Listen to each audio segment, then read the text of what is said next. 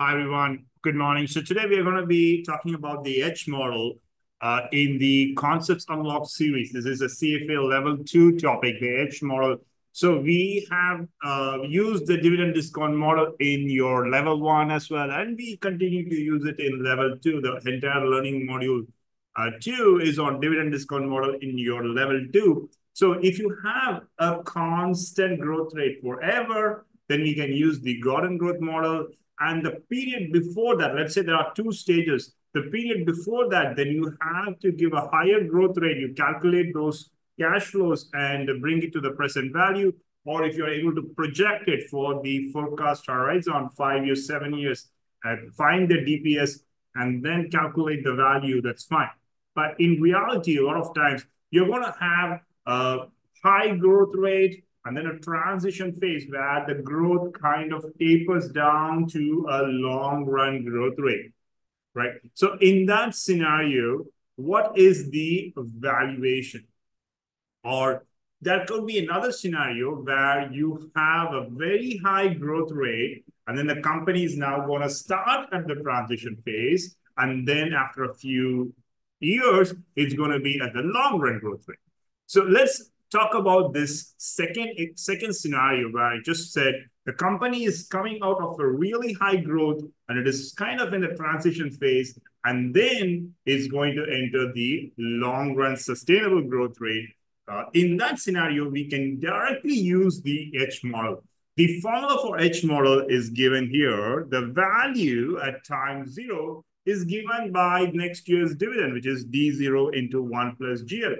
Remember, here we are using the long run growth rate. So even though the company is just coming out of a pretty high short run growth rate, here we are calculating the dividend for the long run. So, and then the second component is the dividend multiplied by the half-life in years of the high growth period. So if the high growth period is for 10 years, my H is going to be 5 years. That is half of that transition phase.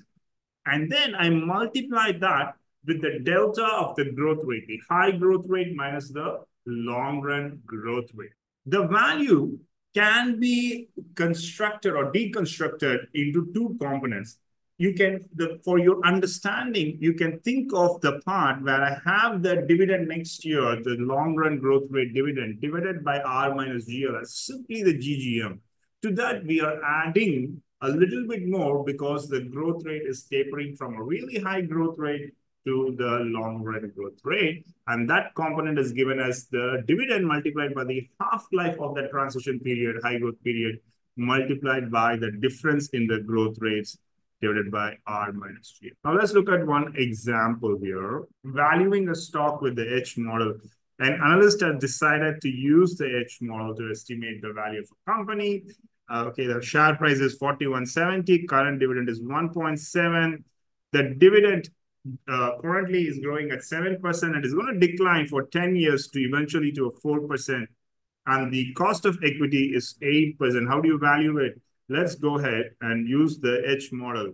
So you can, again, just think of this as D0, the 1.77 into 1 plus GL as just the regular Gordon growth. So that would give you 1.77 multiplied by 1.04, which is the long run growth rate. Always remember, we are using the long run growth rate here, divided by R minus GL, which is 0.04.